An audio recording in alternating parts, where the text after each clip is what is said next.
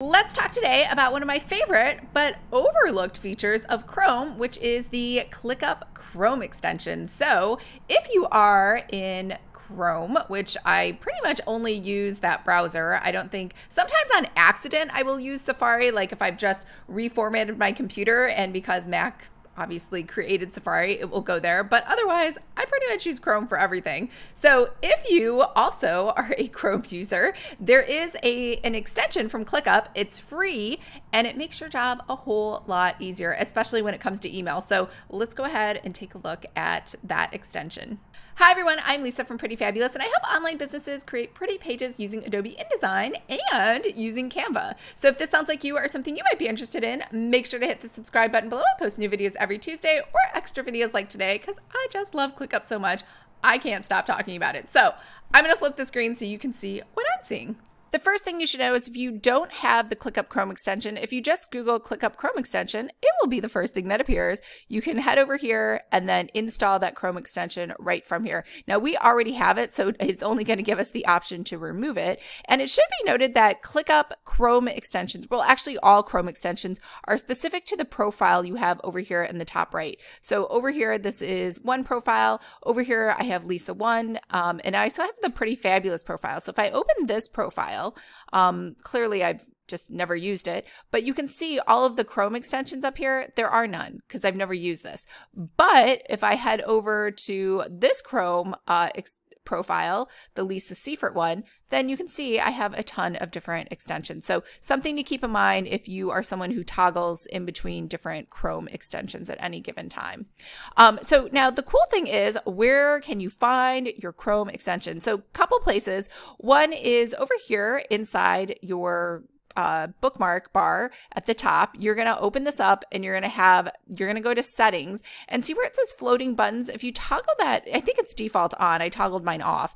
If you toggle that on, you're going to have this Chrome floating extension for ClickUp. Now you can move this to wherever you want. I believe it defaults to the bottom right, but you can move it to the left, to the top, to the middle. So it's kind of cool like that. It kind of just goes where you want it to go. And then when you open it up, you're going to be able to change more things in settings. You can obviously turn off the email feature. I would definitely not do that because I love this. And the same with the others. I would just leave them all on.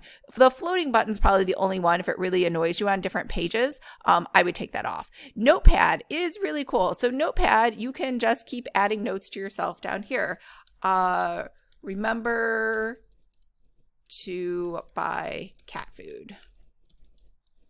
And then you can put even more notes, Purina and Fancy Feast.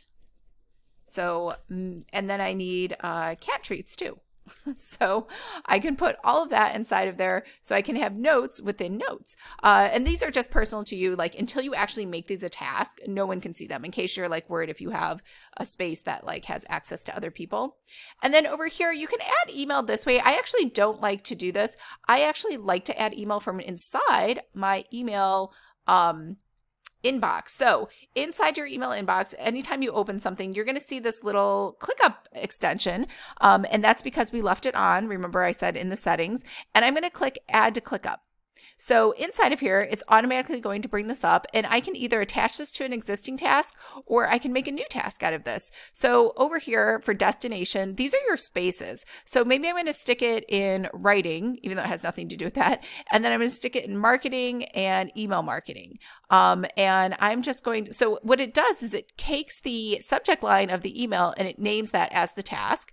And I could make notes to myself, like look into this for the next book release, and I can go ahead and say create new task.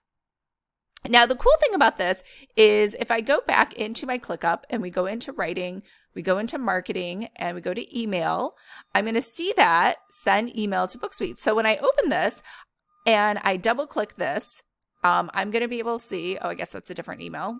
So just kidding. Let me go ahead and open the correct one. Let's refresh this. Oh, social media and content manager. So clearly I use this thing all the time. I'm going to go ahead and open this and now I can see my email and it looks perfect with all of the formatting perfectly intact, which I don't believe you can do if you try to copy and paste it. It looks a little weird. So I really like that. And plus, if you want to share an email with another team member, but you don't want them to have access to your email, or that you have too many things that you forward to them, this could be another great way to kind of just keep it organized. So let's head back over here. So you had email, we did screenshots. You can take an entire screenshot and attach it just like you did that email. So I could do an entire screenshot of this. And then I can make little markings too. I can put circles in here. I can make a box. I can actually write text to myself. This is a note to myself. And then I can click done. It's going to save it just like that. I can, again, attach it to a task or add it to a new task. So if we added this to a new task, we could say just testing out the screenshot. And again, I can pick a new thing. So, and maybe instead of marketing, I put this in book tours, and I go ahead and create that. And then when I come back over here and I jump into book tours, I should be able to see testing out the screenshot, and I can see my screenshot there. And same thing when you go over here to, let me just show you the screenshot. If you want to select an area over here, I can just select a small area, and it's only going to take that area and add that as an attachment. So we're going to go ahead and go back over to the ClickUp extension to go through the rest. Time tracking, I actually don't use this, but it's pretty easy. You just select any task from down here, and it just starts going ahead and counting the time for you in the background. I actually never use the bookmark extension.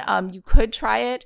I don't see a lot of value, honestly, in this because I use the bookmarks inside my browser. And then you can actually add a task from right inside this Chrome extension. So that is everything that is awesome and amazing about the Chrome extension. Again, the number one feature to me is really this email. That's pretty much 99.9% of what I do with it. Otherwise, I do like going right into ClickUp and entering things directly. So hope that was helpful, and I will see you all later. Bye.